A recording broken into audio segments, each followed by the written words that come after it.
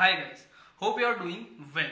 I want to welcome you all in this video series that is Aircraft Explained ATA wise, and in this video I am going to explain ATA 10, that is parking, storage, mooring and return to service of the aircraft. First of all, I will explain you what these terms means because it is very necessary to understand why they are described together in one ATA chapter, that is ATA 10.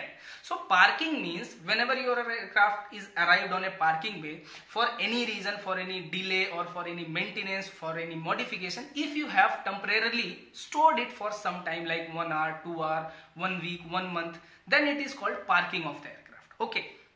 Storage of the aircraft means if your aircraft is having major problem like any major maintenance or any major modification, in that case you will store the aircraft for more than one month, it can be 2 months, 3 months, 1 year, 2 years. So in that case, when you are storing the aircraft for long term, it is called storage of the aircraft.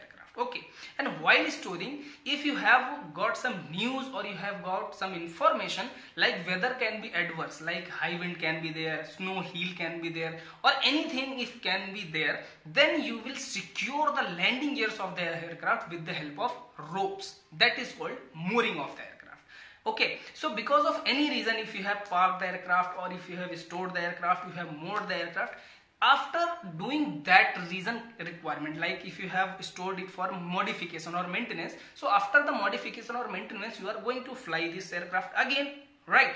So in that case you will have to perform lot of maintenance and lot of checks so that you can declare that the aircraft is ready to fly, and if you have declared that aircraft is ready to fly, this condition is called return to service. So this is the meaning of these four terms. Now the question is why we are studying all these as an aviator and what are the requirements of it. Okay, so I have already explained you, in case of any maintenance or modification we will store the aircraft generally, but there is one more condition, like while doing any maintenance you have find that you have to take a new component to install on the aircraft, but the manufacturer of that component is not ready to provide you that component because of the shortage of the component or any other reasons can also be there. Okay, so in that case you will have to park the aircraft or you can have to store the aircraft for longer times so that you can get that component. Once it will be installed on the aircraft, it can be ready to fly.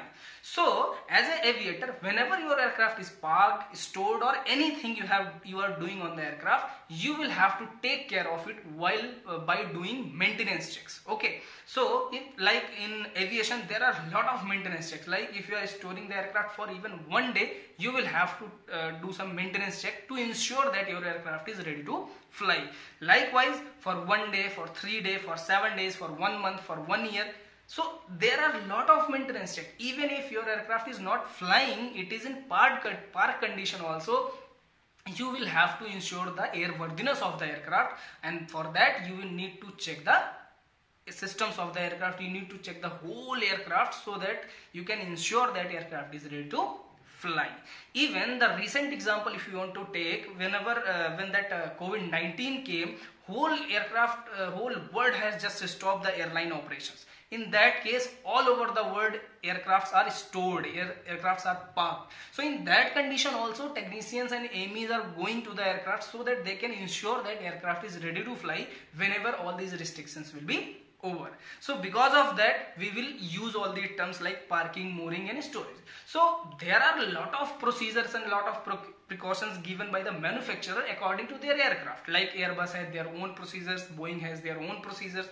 Even in the manufacturers, different aircraft models like Airbus 320 will have different procedure, aircraft 330 will have different procedure, Boeing 777 will have different procedure. So according to their aircraft maintenance manual, whenever you will take that aircraft maintenance manual and you will go inside that ATA 10, you will get all these procedure how you can park and store the aircraft. Okay, so there can be differences, but the general things is you have to secure the aircraft. Like there are in all the aircraft you will find the pitot static system like pitot tubes and static ports. So if you are parking the aircraft for more than one day also, you will have to secure that point. Like choke should be installed, you have to secure the engine inlet and exhaust area as you can see in figure also. So all these things you will have to take care whether you are doing for 1 day or for 1 year. Okay, so all these are general procedures. If you are doing some major maintenance or modification, you will have to take care of soaring and all that I have already explained you in previous videos. So all these things should be followed whenever you are parking or storing the aircraft. And when your requirement completes, you want that your aircraft should be fly again. In that case, there is a higher checks. There are a lot of maintenance checks that you have to perform to ensure that your aircraft is ready to fly. Once your aircraft maintenance engineer will declare that aircraft is ready to fly, in that condition only you can fly the aircraft, and this condition is called return to service, because an AME will sign CRS, that is certificate of release to service. That means aircraft is ready to fly. Okay, so this is a very basic idea what 8810 is and what the parking, storing and mooring of the aircraft is. If you find the video is helpful, please like it, subscribe it and share with everyone so that everyone can get the